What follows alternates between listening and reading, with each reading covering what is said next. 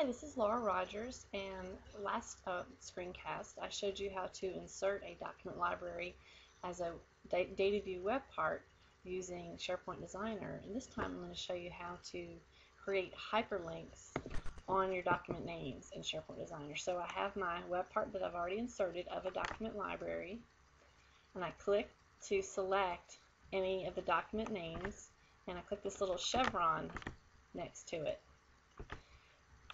Right here it's got the data field, which tells me that I'm using the name data field, and I can change what it's formatted as. So I can change this to a hyperlink. Click yes to the message, and now I have a edit hyperlink screen. I'm going to clear out the address, and you'll notice that when I clear out the address, it also clears out the text to display field. So I'm going to need to fill out the address first. So I'm going to use this function key to pick a field. I'm going to pick the URL path here. If I put a checkbox next to show data values, it'll show me what's in all those fields as I pick it. So you can see this is the URL. So now I have my address as the URL path to the document.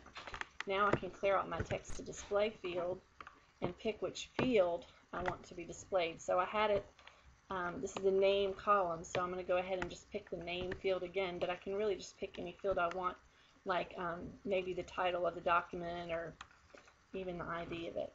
So I'm going to pick the name, click OK. So now the address is here, it's called file ref, which is the URL path, and the text to display is the file leaf ref, which is the name of the document. Click OK. And now all of my document names are hyperlinks to open those documents. Now it works a little bit different with a list, so I'm going to show you because it's kind of tricky. So I'm going to go ahead and insert a data view web part of a list that I have on my site. And this list is called Departments, a very simple list.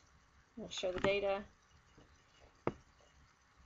And the data source details tab is going to show me all the fields in that list.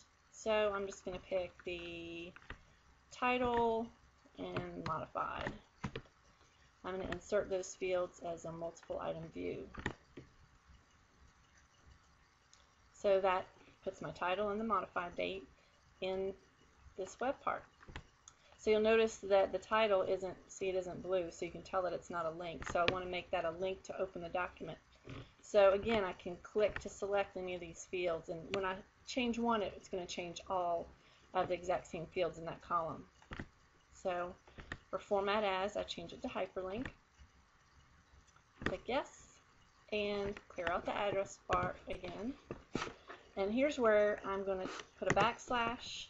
I'm going to pick the path field, and then I'm going to put another backslash, and then I want to open the display form for the document because I want to, not the document, the item. So because I want to display the item, so I'm going to go disform.aspx, and that's just the generic display form that every item has when you are looking at it. And then this is called a query string here, question mark ID equals. And I just pick this ID field here. So when I look at the show data values, I'll just see that this particular item has an ID of 1. It's just, that's just the automatic field that every item has in any list or library. That's usually a hidden field. So backslash path, backslash disform, disform, .aspx, question mark ID equals, and then put the ID field. And then for the text to display, I don't want it to display all that stuff. I just want it to display the title. So I can pick the title here. And what do you know? Title is actually called title. Go figure. So click OK.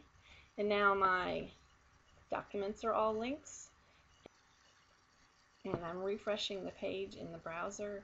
And now this is my web part page, and it displays my document library up here and my list down here, and I'm going to go ahead and click on one of my document links to prove that it opens a document.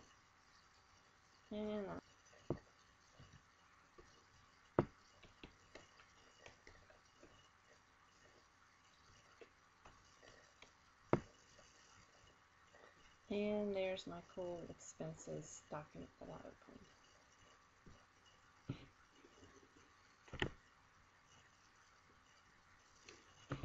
I'm going to close that, and now I can show you how.